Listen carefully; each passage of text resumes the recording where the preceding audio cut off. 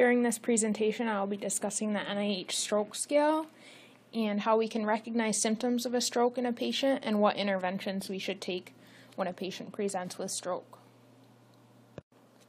On this slide, you can see the acronym FAST, which is the acronym that we use to recognize stroke symptoms in a patient. The F stands for facial drooping, the A stands for arm weakness, the S is for speech difficulty, and T is for time.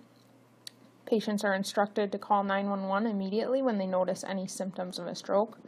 Facial drooping either happens on the left or the right side of the face, and arm weakness can be minimal weakness, or it could be completely flaccid and it's always on one side of the body.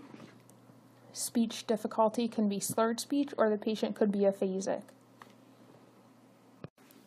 On this slide, you can see a sample stroke scale assessment, so I'll go through each category and talk a little bit about what they mean and how to assess it and what the point system means. So for level 1A, it's level of consciousness. If the patient's alert, they'll receive 0 points. If they arouse to minor stimulation, they'll receive 1 point. And the points increase with increasing neurological deficits. So a patient that has a higher score on an NIH stroke scale means they have more neural deficits. 1B, we're going to ask the patient their month and age, the current month and their age. If they answer both of these questions correctly, they'll receive 0 points. For 1C, we ask them to blink their eyes and squeeze their hands. If they can perform these tasks, they'll get 0 points. Section 2 is to test horizontal extraocular movements, so if they are able to perform extraocular movements, this is normal and they'll get 0 points. 3 is visual fields. If they have no visual loss, this is 0. 4 is facial palsy. If their face is symmetrical, they'll receive 0 points. If they have a facial droop, they'll receive 1 or 2 points depending on the severity.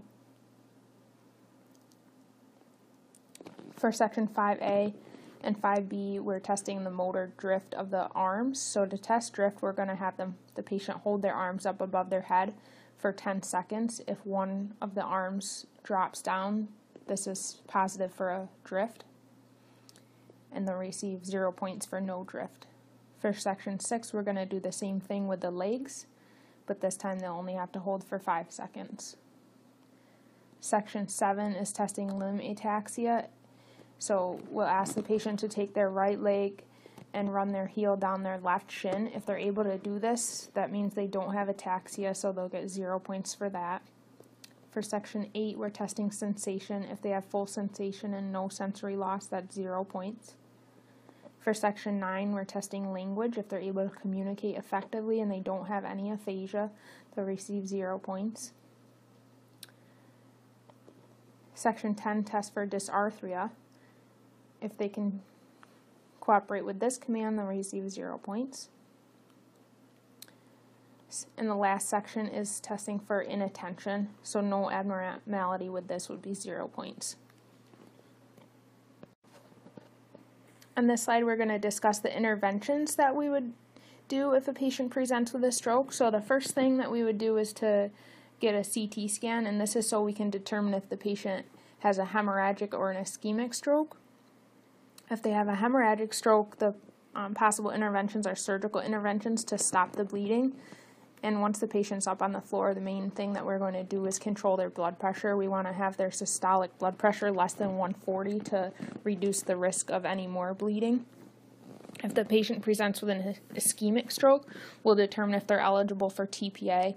And in order for a patient to get TPA, they must arrive within 3 hours of the onset of symptoms.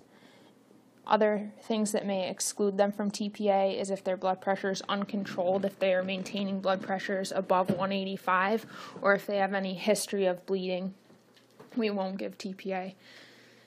And when a patient has an ischemic stroke, we want to maintain their blood pressure systolic 140 to 180. This increases perfusion to the area of the brain that's affected.